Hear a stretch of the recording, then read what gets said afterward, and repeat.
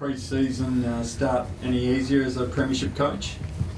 Oh, it's no different really. We've been back for a couple of weeks, so no, it was important to get the guys back today and see how they're looking. It's only been 8 or 9 weeks since the grand final, but really pleased with the early results with time trials and skin files and that sort of stuff. So I think across the board in the competition, everyone understands what the off-season is now. It's not really much of a mental and physical break. For a couple of weeks you don't do too much, but then you get back into it. So they're back into it. Are you happy with the way everyone's reported back in? Yeah, I mean, every year you walk away from the testing and you have a look at who's improved, and every year you see improvement. I think we had 10 or 11 PBs with the time trials, and got a few guys in the rehab still at the moment, but yeah, reasonably happy. Andrew Gaff, I believe, has come back in great nick and might have even won the time trial. No, he didn't win. Not that it's all about winning the time trial, but he wins the time trial, top 2 or 3, but he also gets a fair bit of the footy as well, which that's why he's so good. So he finished his usual, right up there. Who was in the top 2 or 3? I think Josh Smith might have taken out today, so yeah, good first impression. What does he bring to the group? Some good outside run. Yeah, he's a mature age player for us. Hopefully have impact at senior level. But if he doesn't help out with our younger guys as well, Waffle Eagles, I don't know what we're calling the boys, but yeah, so a dual purpose. But we think there's some good AFL footy in him. What sort of coaching challenge is it coming back after? I mean, you haven't done it before, but you've played in a few, and you've probably spoken to Pags and all that. Is it a new sort of challenge, or is it a different perspective when you come back after you've won a flag? I think every pre-season there's a new challenge, so quite often you don't finish happy at the end of the season. So dealing with the satisfaction of a premiership, it's real. So how do we deal with that? How do we learn from other clubs? And lots of past players around the club have gone through success and how they've dealt with it. So we've done a bit of work on that. But our players are pretty mature. A lot of guys are married with children and a bit more mature with how they handle things. So yeah, I'm not going to jump at shadows, and we'll see how we go. Do you think it helps having guys like Brad Shepherd, Andrew Gaff and Nick Anu set out the actual grand final? Do you think it helps having them in to help with the drive? I don't think you're going to hear too much of that from me about who didn't play and who did, and motivations. It changes every year from experience. You get on with it, you can worry about the process, and then the results will take care of itself. And unfortunately, you're going to hear that a little bit because, yeah, every year there's guys who miss out on the big one. So unfortunately those guys missed out, but there's still a lot of footy ahead of them. Is it all about hunger? Is that maintaining that hunger for the guys that have realised their dreams? No, look, there's hunger every year for every player. So at the moment it's about process, and just getting that right. How do you approach the next couple of weeks? Obviously the late finish means a later start, and it's a acute period before Christmas and then back in. How do you approach it? Well, that's different. Yeah, we've got the boys today, and then they break up on the 14th. So it's 13 days, no less. So we've got a little camp down in Dunsborough. So looking forward to that next week, and then we get a bit more time with the players in January, February. So today and the next couple of weeks, just get back into it, get some fitness, assess the boys. Work on some skills, and then after Christmas we ramp it up. Do you load it pretty heavily for the next week or so ahead of that camp and another couple of weeks on? The camp's just somewhere different to train, so it won't be it's not a gruelling camp or anything like that. But the process will be the same as last year. It's just they've got to do a lot of work on their own. We got them for a week less before Christmas, so I'll just do it on their own. Do you have a focus on either more fitness than normal or more skill work than normal because of that concertina program? No, I think we'll just do the normal outlook in terms of our measurements, and when we introduce things, it's the same time frame. It's just a lot of it's got to be done on their own. So in terms of in that last week before Christmas, they're going to run probably 30, 40k that week. So we just can't supervise them. So they'll have to do it on their own.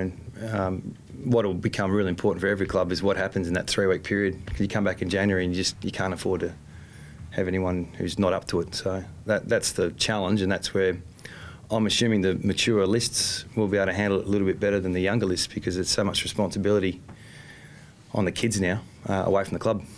Who have you got in rehab, and when do you expect them back in full training? Got a few in rehab, nothing too drastic, through a few little niggles or things guys are coming back from. I would have thought, ask me in January, early January, we'll hopefully have almost everyone available to train. So, but there's some guys who are coming in and out now. I think people like Josh Kennedy and Barras and Maston and these guys got little things they're recovering from the break, but nothing too significant. Didn't see Yo out there today. Yeah, Yo's another one. Yeah, he's had some toe operation. So once again, I think early January he'll be back. So these things take a bit of time, and yeah, January, February is really important.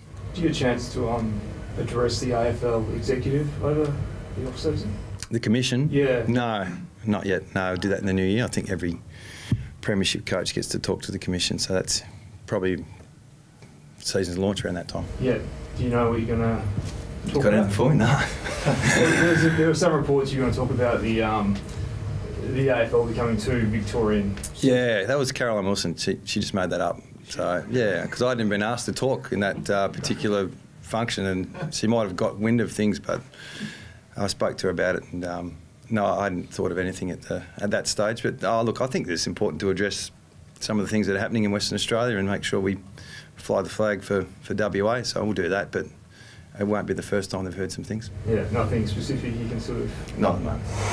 Regarding Liam Ryan, there was a report that he walked out or left a training camp early. Are you able to clarify what happened there? Yeah, we have a camp every year that's separate to our program, which one year's in Cambodia, and they do a lot of charity work, and another camp's at Stirling Ranges where it's a bit more physical. So we've been doing that for 10 years, year on, year off. So this year it was the Stirling Ranges turn.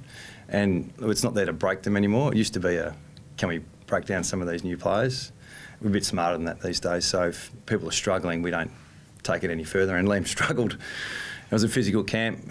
He's pretty fit. He ran well today, and but he didn't handle it too well to the back end. So we pulled him out and we took him home. So nothing too sinister from what I heard reported as well. A bit different than what actually happened. So he was driven back to Perth and just started training back with the group? Yeah, trained the next day. Yeah, so, and I was fine with that. Like I said, it's not 1985. We're not here to break these guys. It was to test them physically, and he didn't get through it. So that's okay. I'm not too stressed about that. Do you move, as time goes on and you become more aware of sort of how to get the best out of people, do you move more and further away from the one-size-fits-all sort of? Yeah, we're there now. Yeah, and that's the reason why we adapt these things for those reasons, because every player is different, and the army camps at the moment for us anyway, we don't see the benefit. There's definite benefit there to physically challenge younger players, take them to levels that they haven't been to before, but it's not to break them. Whereas I think back in the day it was no matter what, you're doing this. So just trying to respect that and respect the players and make sure we don't break them down. The pre-season's so short now, we can't afford to have 3 or 4 injuries from a hike. So, yeah, we've read the cues on that, but that's just the way that went. Do you make extra allowances for a person like Liam as well, who comes from a different background, didn't come through the traditional talent pathway like a lot of your kids did? Yeah, it's interesting how you treat your players. I mean, you can't treat them all the same. You can't treat them evenly, but you can treat them fairly. So that's my approach, and I'll treat every player a little bit differently, but hopefully it's fairly. Yeah, when you saw it was 36 today, what did you think, Simone? Did you think I thought sunscreen. I already had something cut out of my head the other day. So, yeah, it's good hot weather. We enjoy it. And the boys enjoyed it with the run? Yeah, well, the time trial, we're really pleased with considering, we hadn't seen them since obviously the grand final. We can't shy away from the fact that they had a good time after it. So, important week, this one. Probably more important than years gone by. So, really pleased so far. You must have been happy with how they managed it, the players. It's probably the best starting the club's ever had. I mean, did you tell them about that, or is that a maturity thing? Or? I think there's just been really good growth with our whole club, and our players have been leading from the front. Our leaders have this sense of composure about how they deal with things, and a very, very humble group. But they've had success as well. I mean, I think in the last 4 years we've won as many games and many finals as anyone. But yeah, they've handled it pretty well. But the test now is in front of us. How long does that satisfaction last after a grand final premiership win? how quickly do you turn your mind to winning the next one? It depends who you are. If you're the coaches and Yourself. for me, look, there's always the satisfaction of the success we had this year. But I don't want to wait till round 2 or 3 before we start to realise there's another season on. So, look, we're pretty pragmatic, really, the coaching group. We've got on with it. We had a training camp, planning camp already for our coaches, what we do every year. Nothing's really changed. Club's been working really hard on it, trying to deal with the success, which is great. But we've well and truly moved on with our planning and preparation. But that's not to say we're never going to talk about what happened, because it was a special season and special day for us. But we do need to move on. Simo, Brad Shepherd looked to be moving pretty freely out there. Is he joining in main training, and did he complete this morning as well? Yeah, he ran this morning. He ran pretty well.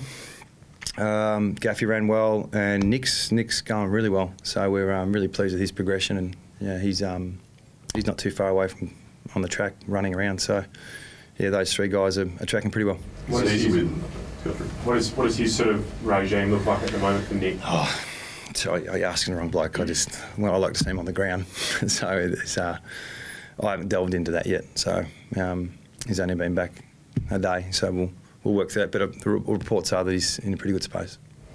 Would you say he's ahead of schedule? Seeing him out there without I think it's been hard to determine our schedule. So yeah, I don't want to jump the gun, but I feel like he's slightly in front. He's definitely in front of the last knee that he did.